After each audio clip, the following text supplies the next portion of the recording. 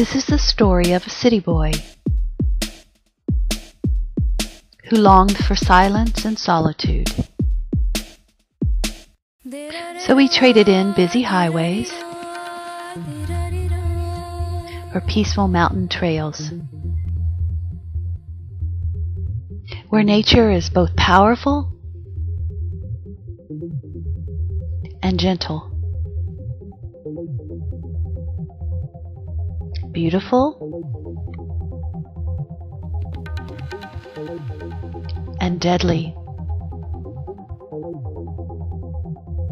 A hollow tree became his home, and fire his greatest ally.